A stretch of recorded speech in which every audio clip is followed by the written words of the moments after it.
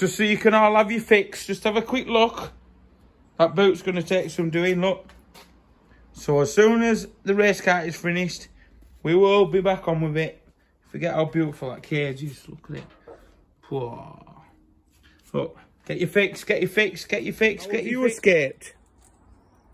Oh yeah. So it's about lunch now, so we'll go in the office and we'll do the first ever Q&A. Right, it's Monday lunchtime after my weekend off, having a weekend off doing an upload. We're currently doing a brand new video that's totally different to what we've done before because we're that busy this week. But we've got a Volvo XC90. So because we're that busy this week, we've had to use this shunter to pull that Volvo inside. I cannot work on that. So this Sunday, we're flipping this Volvo. We've had to put an engine in it down there and we've had to get it back on the road, which we're doing this week. And hopefully we'll have it sold by the end of the week. So watch out for the video. Can we flip this into profit in 5 days? So that'll be this Sunday's episode. And we'll itemise everything of what it costs and the profit and how much we made and whether it's worthwhile doing. But that's basically what we do as our main living as well. It's flipping cars. So, right, the Q&A. Billy had asked a question. If you had to choose one car that you had to drive for the rest of your life, what would it be? It would have to be your only car and you'd not be allowed to drive anything else. Well, blubber me now. What would yours be, Sam? Ford Ka. Ford Ka. What would yours be? That's a hard question, that, like. Peugeot 205. Peugeot 205. 1.6 or 1.9? Good man. What, a GTI one? Or would you drive round in a diesel 205? I'd drive around in any. He'd drive round in any 205, so I'd say a 1.6 GTI for Sam. For me, oh God, for the rest of your life. So you've got to think when you're getting older. That's a proper hard question, that like. Sam's a 205 nut, so I knew he was going to pick 205. I do like my Lexus 200s, like. That'll be rotten, mate. I've had loads of them. Yeah, no, but you have to weld it for the rest of your life, wouldn't you? So yeah, Lexus IS200, because I love them. I've had loads. I've had loads of them. Oh, another one here by Nick. Quick question. Pop bang maps, yay or nay? No. No. Hate them. Blah, blah, blah, blah, blah, blah, blah. No. No. No. Mm-mm. Mm-mm. No. No. No. No. Rubbish, no. Sorry for the guy that has to fix it at the end of it. That's you fixing it all the time. So you don't like them? Never had it on my car. Nah, I've never had one. I don't like it. What would be your perfect mashup, if that's possible? Fiesta TT body with running gear. Exactly what we're doing, really. The Fiesta building. If you don't know anything about that, there's a link up above now. And what would be your perfect mashup? Mind you did a Mini years ago. What did you do with that Mini? What was that on? Vitara. He put a Mini shell on top of a Vitara body. That Nathan, he put a nice comment there, like having a day off, take it, chill out. I don't mind doing the editing though. I know the editing can take a long time, but I really don't mind doing it at all. So thanks for all your nice messages on that one. Who or what got you into cars? What was your first road car? Mine was a Metro from the scrapyard that I did to look like an MG Metro. What was yours? Metro. 1.3, mini engine one. Oh, mine was a 1.3. Oh, what? My dad did the bottom half of it in like stone chip brown, so I refused it. Mine was on a G-Reg. New shape VW Beetle from J, with old style retro wings fabricated all the way around. I'd prefer to do a Beetle body swap. So basically like what we're doing with the XRT.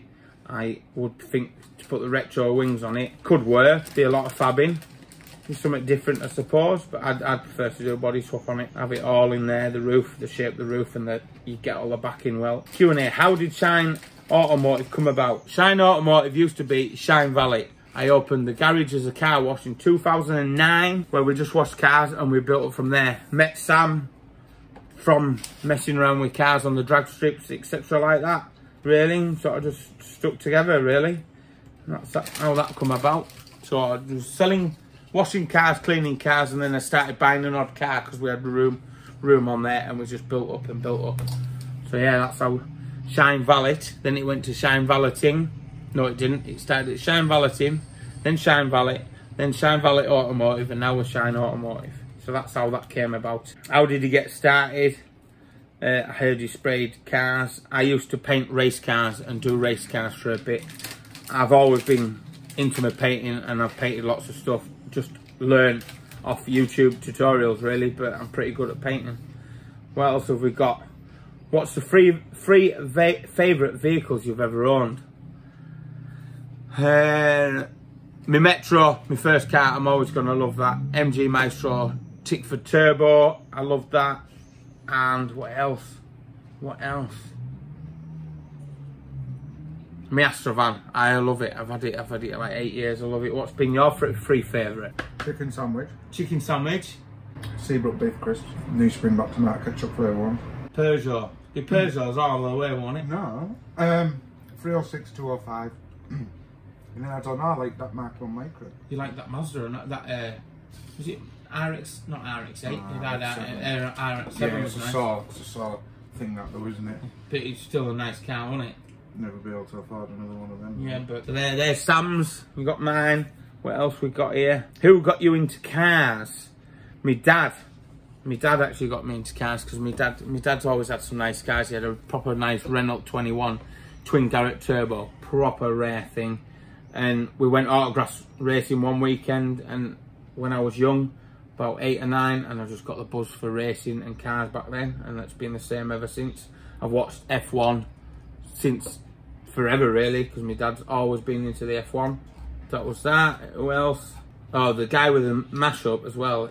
He thinks an MGB GT with a MX-5 running gear underneath. That's pretty much like Fabs did with whatever they did. It's been done, yeah, it's been done. I think it's been done. Davies, echoing what the others said. But yeah, it's more important things to do in the uploads. I understand that. Judging by those knees, Emily's paying for the rebuild. That's just hard graph, that, mate, and it's been up. Also, we have a Patreon. If you want to join that, your name gets mentioned in the description. Only a couple of £1 a month, and that helps the channel, because what I really want to do is have a day off where we just do the full filming, and then as we get bigger, just start sacking off working on boring average cars every day. Right, that is the first Q&A we've ever done. I know it was a short one, but they pinned in. If you like it and want to know, have more Q&As or maybe more mid-week uploads, just let me know. Pop a comment down below, and we'll see you on Sunday when we're doing the salvage car reflip. Can you flip it and make money out of it? So don't forget, got plenty of merch in. Buy some merch. It really, really supports the build. So I'll see you on Sunday. Have a good week. Bye.